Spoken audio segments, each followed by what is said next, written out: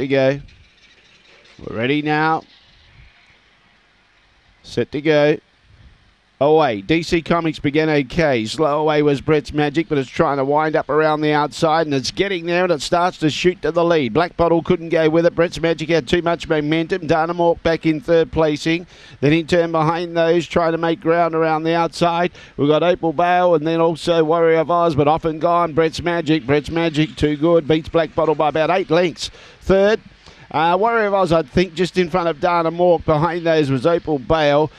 Billy Blue Eyes was always at the tail end of the field. Back there with it also was DC Comics and Vizioso at the tail. 22:33 the time, and the winner is number 8. 8 beat 7 and 6.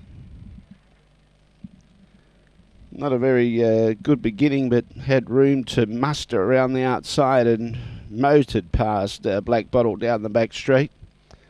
Ended up being a very easy winner. 8-7-6-4. 8-7-6-4 the judges' numbers. 22:33 the